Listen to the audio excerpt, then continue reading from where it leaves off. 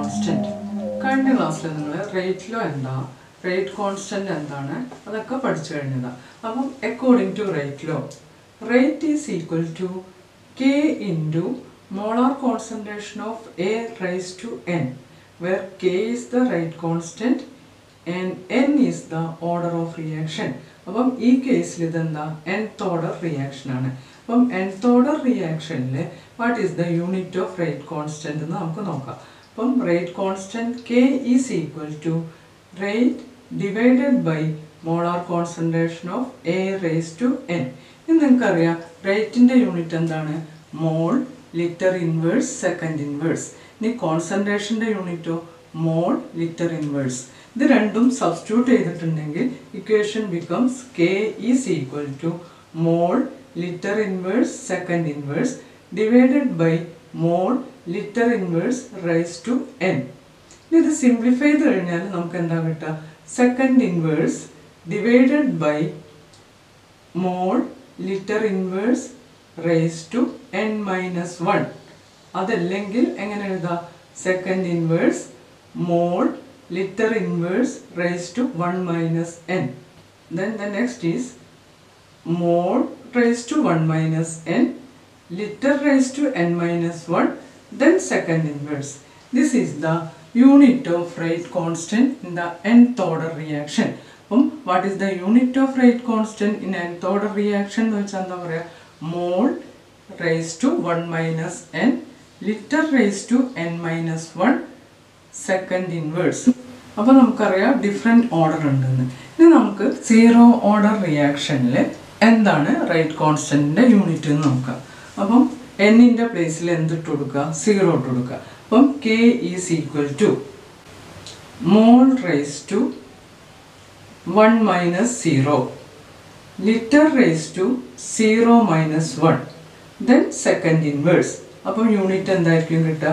Mall litre inverse second inverse.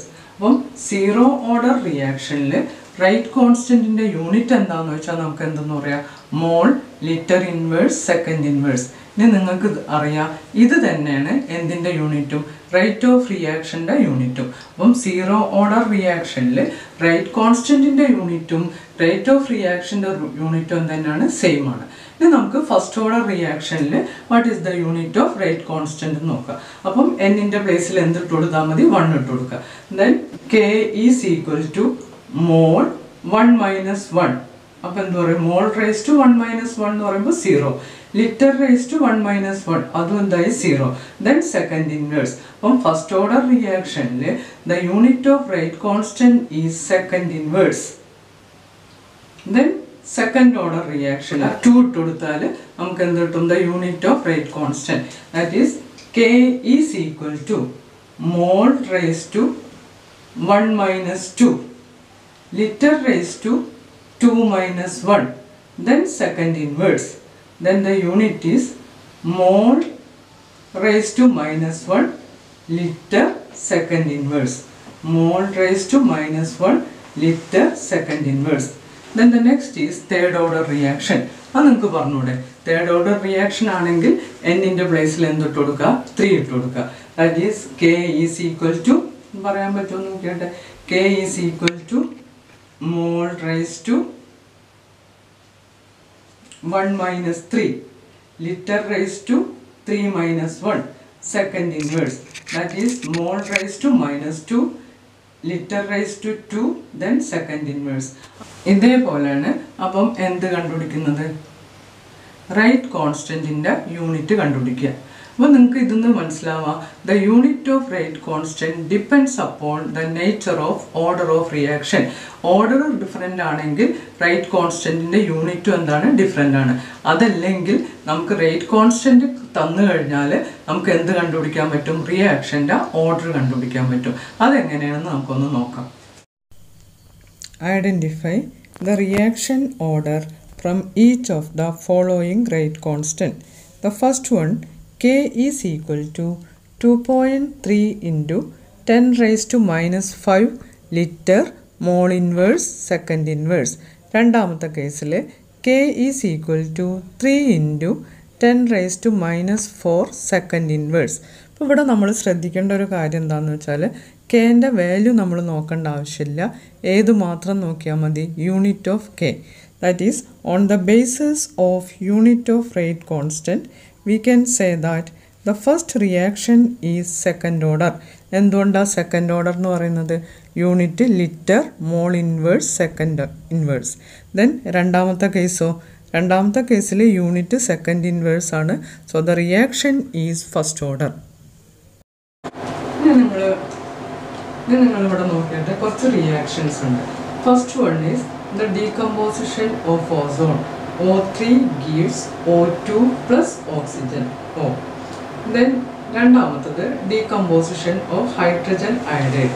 That is 2HI gives H2 plus I2. Then third one is 2NO plus O2 gives 2NO2. അപ്പോൾ ഈ മൂന്ന് റിയാക്ഷനും simple റിയാക്ഷനാണ്. That means reaction takes place in one step or single step. And these reactions are called as the elementary reactions. അപ്പം elementary reactions എന്ന് പറഞ്ഞാൽ reactions takes place in single step. ഇത് നിങ്ങൾ ഫസ്റ്റത്തെ കേസിൽ നോക്കിയാട്ടെ, ഒരു മോളിക്യൂൾ മാത്രമേ ഈ റിയാക്ഷനിൽ റിയാക്റ്റൻ്റ് ആയിട്ടുള്ളൂ. That means the molecularity of this reaction is 1 or it is unimolecular reaction. ഈ സെക്കൻഡ് കേസിലാണെങ്കിൽ രണ്ട് മോളിക്യൂൾ ഹൈഡ്രജൻ അയഡൈഡ് ഉണ്ട്. So the molecularity is 2 or it is bimolecular reaction. Then third കേസിലാണെങ്കിലോ രണ്ട് മോളിക്യൂൾ NO ഉണ്ട്, ഒരു molecule എന്തുണ്ട്? O2 ഉണ്ട്. That means 3 molecules or molecularity is 3 or the trimolecular reaction. ഈ general ആയിട്ട് നമുക്ക് വേണമെങ്കിൽ ഇങ്ങനെ പറയാം, AA plus BB gives products. Small letter എയും ബിയും സ്റ്റോഷിയോമെട്രിക് കോഎഫിഷ്യൻസ് ആണ് ബാലൻസ്ഡ് കെമിക്കൽ ഇക്വേഷനിൽ. ദെൻ ഈ കേസിൽ വാട്ട് ഈസ് ദ മോളിക്കുലാരിറ്റി എന്ന് വെച്ചാൽ നമുക്ക് എന്തെന്ന് പറയാം? The sum of A plus B. ഇനി നിങ്ങൾക്ക് എന്നെ പറയാൻ പറ്റില്ലേ വാട്ട് ഈസ് മോളിക്കുലാരിറ്റി? അപ്പം നമുക്ക് പെട്ടെന്ന് എങ്ങനെ പറയാം? Molecularity is the sum of the number of molecules present in the balanced chemical equation. ഒരു ബാലൻസ്ഡ് കെമിക്കൽ ഇക്വേഷനിൽ എത്ര റിയാക്റ്റൻസ് ആണോ, എത്ര മോളിക്യൂൾസ് ആണോ ഉള്ളത്, അതിൻ്റെ സമ്മാണെന്ത്? മോളിക്കുലാരിറ്റി. അതല്ലെങ്കിൽ നിങ്ങൾക്കറിയാം collision theory. What is collision theory? According to collision theory ഒരു റിയാക്ഷൻസ് നടക്കണമെങ്കിൽ, അല്ലെങ്കിൽ ഒരു റിയാക്ഷൻ നടക്കണമെങ്കിൽ ആ റിയാക്റ്റൻറ്റ് മോളിക്യൂൾസ് തമ്മിൽ എന്ത് ചെയ്യണം? എഫക്റ്റീവ് കൊളീഷൻ നടന്നാൽ മാത്രമേ ആ റിയാക്ഷൻ കംപ്ലീറ്റ് ആവുള്ളൂ, അല്ലെങ്കിൽ റിയാക്ഷൻ നടക്കുള്ളൂ. അപ്പം ദാറ്റ് മീൻസ് മോളിക്കുലാരിറ്റി എങ്ങനെ ഡിഫൈൻ ചെയ്യാന്ന് വെച്ചാൽ molecularity is the number of molecules, atoms or ions which collide simultaneously to bring about chemical reaction. ഇപ്പം ഈ കേസിൽ നമുക്കറിയാം മോളിക്കുലാരിറ്റി 1, 2, 3.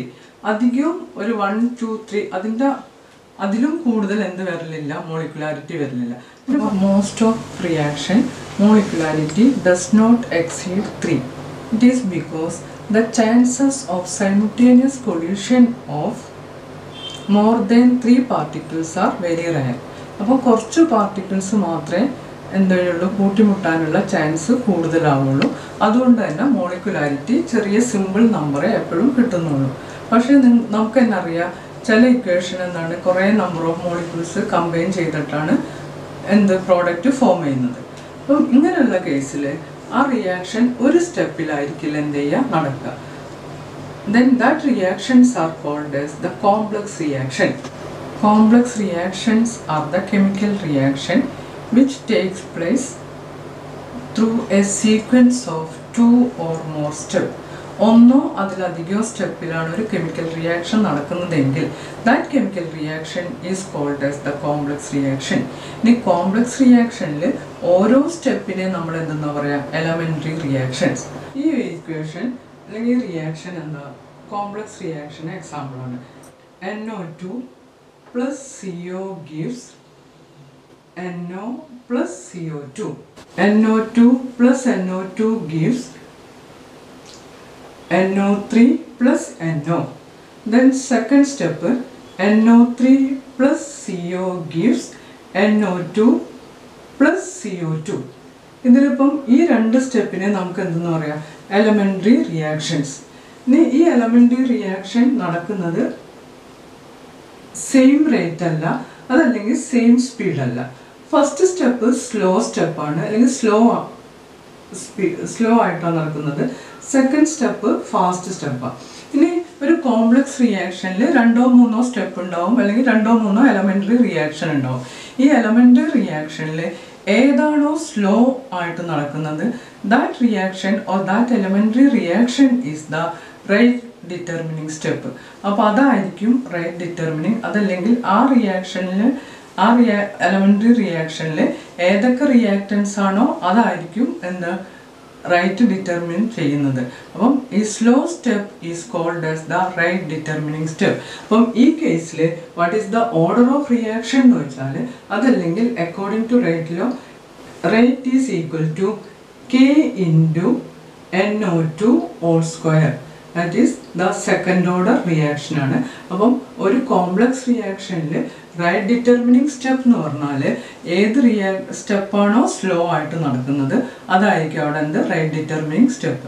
അതേപോലെ തന്നെ ആ കോംപ്ലക്സ് റിയാക്ഷനിൽ മോളിക്കുലാരിറ്റി, അല്ലെങ്കിൽ molecularity of overall reaction has no significance in complex reaction. അതല്ലെങ്കിൽ മോളിക്കുലാരിറ്റി ഓഫ് കോംപ്ലക്സ് റിയാക്ഷൻ എന്ന് പറഞ്ഞാൽ എന്താണ്, മീനിങ്ലെസ് ആണ്. ഇനി നമുക്ക് what is the difference between order and molecularity എന്ന് നോക്കാം. അത് നിങ്ങൾ ഓർഡർ പഠിച്ചു കഴിഞ്ഞതാണ്, മോളിക്കുലാരിറ്റിയും പഠിച്ചതാണ്, നിങ്ങൾക്ക് തന്നെ പറയാൻ പറ്റും. അപ്പം first order is the sum of the power of the concentration terms in rate law expression. അതേസമയം മോളിക്കുലാരിറ്റി എന്തായിരുന്നു, number of molecules or number of reacting species taking part in chemical reaction. അതല്ലെങ്കിൽ എന്താ പറയുക, number of reacting species which collide simultaneously to bring about chemical reaction.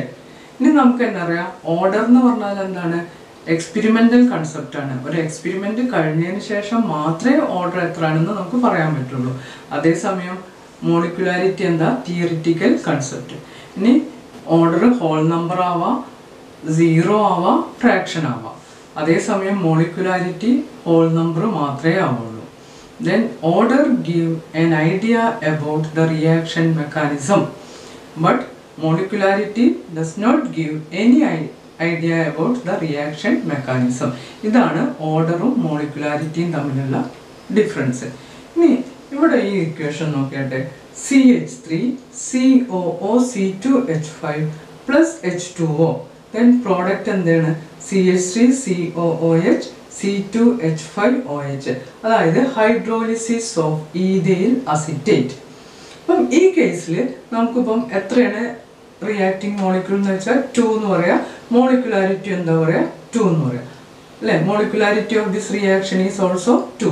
ഇനി ഇപ്പം experiment ഒക്കെ കഴിഞ്ഞതിന് ശേഷം റൈറ്റ് ലോ അനുസരിച്ചിട്ട് നമുക്ക് എന്തെഴുതാം, right is equal to K into molar concentration of CH3COOC2H5. അതായത് ഓർഡർ എന്താണ്, 1 ആണ്. 2 മോളിക്കുലർ റിയാക്ഷനിൽ പങ്കെടുക്കുന്നുണ്ടെങ്കിലും റേറ്റ് ഓഫ് റിയാക്ഷൻ എന്തിൻ്റെ കോൺസെൻട്രേഷനോ മാത്രമേ ഡിപ്പെൻഡ് ചെയ്യുന്നുള്ളൂ, എസ്റ്ററിൻ്റെ കോൺസെൻട്രേഷനോ മാത്രമേ ഡിപ്പെൻഡ് ചെയ്യുന്നുള്ളൂ. അതിന് കാരണം എന്താണെന്ന് വെച്ചാൽ, in this case the water is present in excess, അല്ലെങ്കിൽ ലാർജ് എമൗണ്ട് വാട്ടർ ഉണ്ടാകുമ്പോൾ അതിൻ്റെ കോൺസെൻട്രേഷനിലുള്ള ചേഞ്ച് എന്തായിരിക്കും, നെഗ്ലിജിബിൾ ആയിരിക്കും. അപ്പോൾ അത് റേറ്റിന് എന്ത് ചെയ്യുന്നില്ല, ഡിപ്പെൻഡ് ചെയ്യുന്നില്ല. അപ്പം ഇങ്ങനെയുള്ള കേസിൽ, അല്ലെങ്കിൽ ഈ ടൈപ്പ് റിയാക്ഷൻ പറയുന്ന പേരാണ് സ്യൂഡോ ഓർഡർ റിയാക്ഷൻ. അപ്പം അതായത് പെർട്ടിക്കുലർ കണ്ടീഷനിൽ മാത്രം, എന്തുകൊണ്ടാണ് ഇവിടെ വാട്ടർ എക്സസ് എമൗണ്ട് ഉള്ളത് കൊണ്ട് മാത്രമാണ് അതിൻ്റെ കോൺസെൻട്രേഷൻ ചേഞ്ച് റേറ്റിന് ഡിപ്പെൻഡ് ചെയ്യാത്തത്. അപ്പം ഓർഡർ എന്താണ്, 1 ആണ്. അപ്പം this type of reaction is called A pseudo order reaction. അപ്പം what is pseudo order reaction എന്ന് വെച്ചാൽ, reaction seems to B higher order but it actually lower order. And അതായത് കാണുമ്പോൾ നമുക്ക് എന്തായിരിക്കും, ഹയർ ഓർഡർ ആണെന്ന് വെച്ചു, പക്ഷെ actually it is A lower order. This type of reaction is called as the pseudo order. ഇതിന് വേറൊരു എക്സാമ്പിൾ ആണ് the inversion of cane sugar, that is C12H22O11 plus H2O. In acid mediaത്തിൽ the product is C6H12O6 plus C6H12O6, that is ഗ്ലൂക്കോസും ഫ്രക്ടോസും. ഇതും എന്ത് reaction example ആണ്, pseudo order reaction example ആണ്.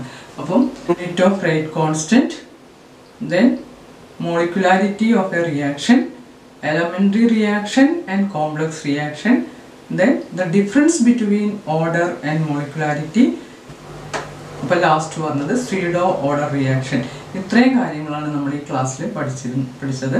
Next integrated equation ആണ്, അത് next ക്ലാസ്സിൽ പഠിക്കും.